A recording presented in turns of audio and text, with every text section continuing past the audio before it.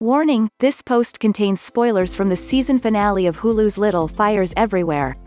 In the end, there were 3 fire starters. Or 4, depending on how you look at it.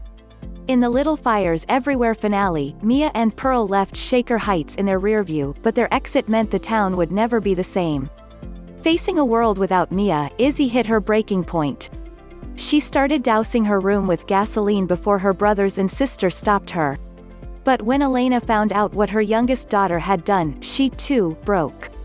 After Elena screamed that she never wanted Izzy in the first place, Izzy followed in Mia and Pearl's footsteps and left town. And with her exit, the Richardson children decided to finish what she started. Together, they burnt down their family home. To discuss the hour, EU spoke exclusively with series stars and producers Reese Witherspoon and KERRY Washington. Entertainment Weekly, how did you all decide on this ending, which of course isn't exactly what happened in Celeste Ng's book? Reese Witherspoon, we had a lot of conversations about how we were going to end it. KERRY Washington, I think there was a desire, and I don't even really know where it emerged, to play with the ending a little bit so that there could be surprises for people who loved the book, but to do that while still honoring the reality and the truth that Celeste Ng was getting it in the book. So we kind of swung a lot of different directions and played with a lot of different ideas about what it could be, but this was the one that felt like it was both a fun twist for people who loved the book but also was still walking in the footprints of Celeste's vision.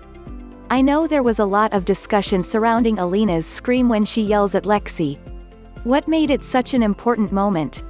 Witherspoon, we had a lot of conversations about it, like more conversations than I've ever had about any scene I've ever done in any project ever in my whole life.